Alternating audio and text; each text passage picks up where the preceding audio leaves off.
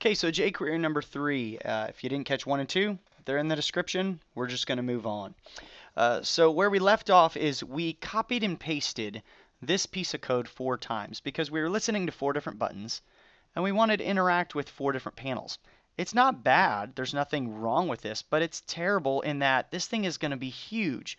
If we're a little bit smarter, we can actually make one thing that listens to all the buttons and talks to all the panels. So let's do this. I'm going to show you kind of a couple different ways that you can do this. Before we get into that, I need to show you how we can target by attribute. Let me show you real quick what I mean by that. I'm going to add this button. And if you guys know from HTML5, if you go data dash, you can make your own attributes. I can go data dash panel equals panel 1. And so then what I can do is I can actually find with jQuery, I'm going to go over here to my console and just do it real time. I'm going to look for a button that has an attribute of data panel equals panel 1. Oop. There you go, and it found my button. It's that first button. So you can see if I use these brackets, I can enter any attribute. I can actually do this if I want to do ID. I can actually search for ID because ID is an attribute. ID equals btn1. So there you go, same thing. It found the panel, that I found the button that has an ID of btn1. So that's how we search by attribute. So what I'm going to do now is I'm going to actually add data panel, and I'm going to add the panel ID. I'll actually go panel ID. How's that? Makes a little more sense. And then I'm going to put the ID of the panel that it relates to. Panel ID equal panel 1, panel 2, panel 3, panel 4. All right? So let's get rid of this copy paste. We're going to be smarter. A good rule of web development is DRY. Do not repeat yourself. Well, don't repeat yourself. This was not very dry. We need to do what's called dry it up. We need to stop repeating ourselves and write this one piece of code that does all the things that the copy and pasting would have done. So now instead of button 1, let's get rid of these IDs here. And we're going to add classes instead. Panel button. So now these are all going to be a panel button. Because you'll know you can only have one ID, but we can have multiple classes.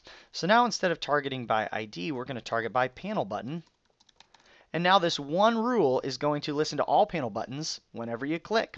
So now if I click on panel button 1, or if I click on any of the buttons, it should be toggling panel 1. So progress, not where we want to be yet, but we're getting there.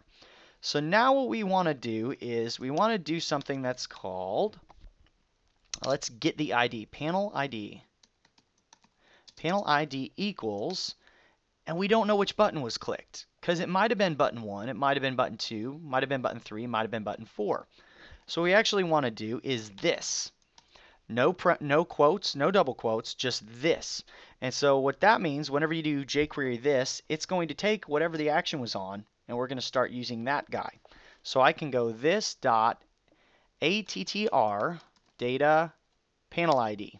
So that's going to look for an attribute of data dash panel ID. It's going to give me what that is. So now panel ID, if I go alert panel ID, what it'll do is it'll get the panel ID, and then it will alert it to me. Here, I'll show you.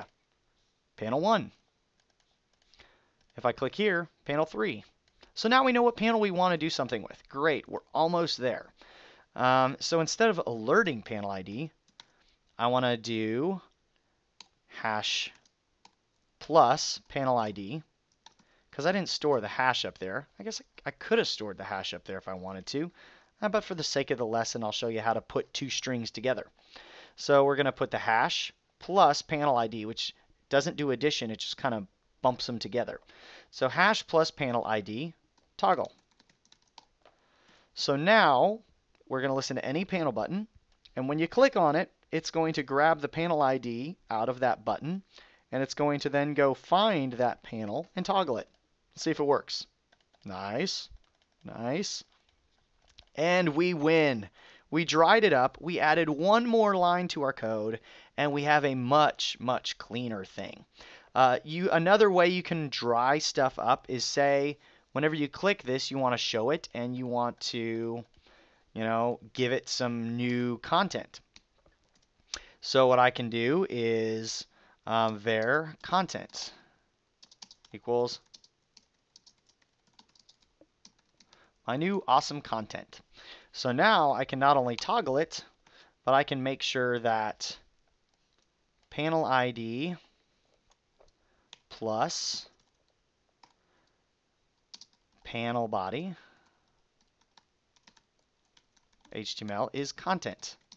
No quotes, no double quotes, which means I'm looking for a variable. If I did quotes like this, it would change it to the actual text of content, which is kind of what it already is. I don't want that. I want it to look for a variable called content that I made up here. I made a variable called content, and I said it's my awesome new content. So now it should, there you go, they're automatically going to get my new awesome content. Great. Another thing you can do is you can do HTML empty quotes to just kind of clean it out. So now when you click on it, nothing at all. So that's kind of a way that we would dry up jQuery and start to reuse things. That's also how you find out more information about who has clicked this thing. This, I could also go this attr ID if I wanted to find out the ID of whoever was clicked on.